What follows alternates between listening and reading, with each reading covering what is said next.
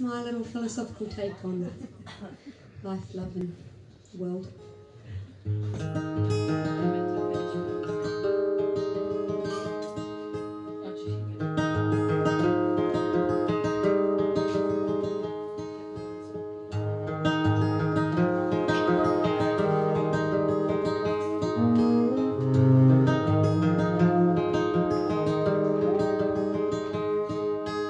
Time was a curious wanderer with a gap between his teeth.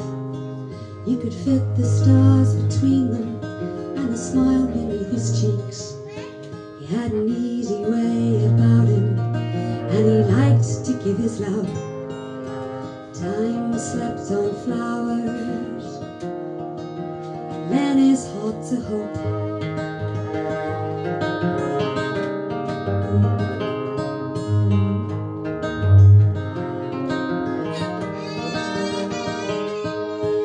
Hope vivacious and fair, but she would not be held down. She was often found in places on the wrong side of town. Time often wondered what she was all about, and how he wished that he could hold her, but like a rainbow never found. Time slept on flowers and lent his heart to the world.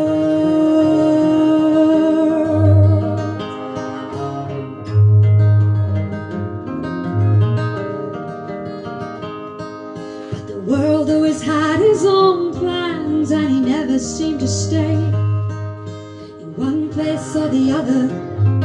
He would give his heart away. Time often wondered if he could give enough to make the world really satisfied, to give more than he's got. So time withdrew from asking if the world would be okay, 'cause the world just seemed to tumble in and out of every day. Time slept on flowers and began to ask why.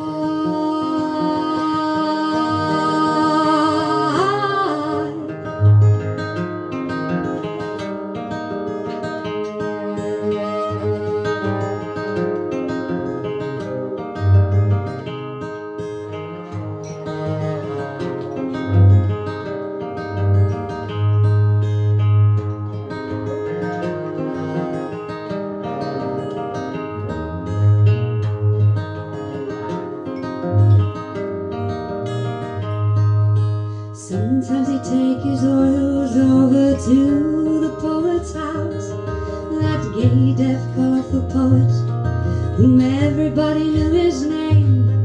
They'd sit and paint for hours all the images he knew. He'd seen them all so often, but knew not what it was.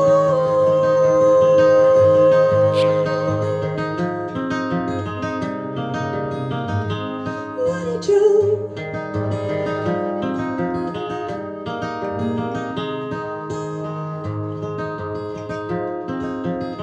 If you fancy joining in on this part, it'll be lovely. It's really easy.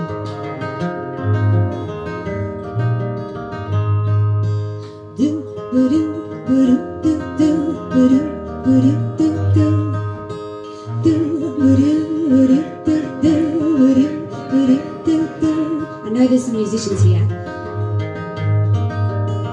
so let's do a third as well. Ready?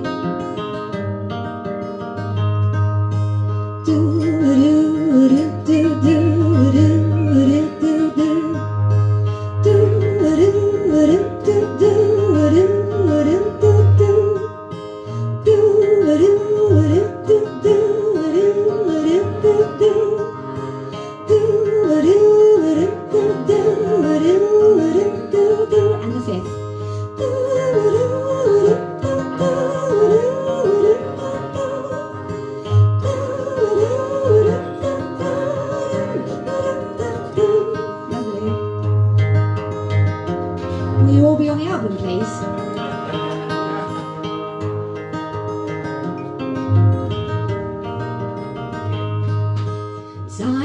sit and wait for the world, always patient, always kind, with that big broad gap to smile and a picture in his hand. 'Cause he knew that one day both would be in his room again. They'd have a little tea party and affirm to stay fast friends.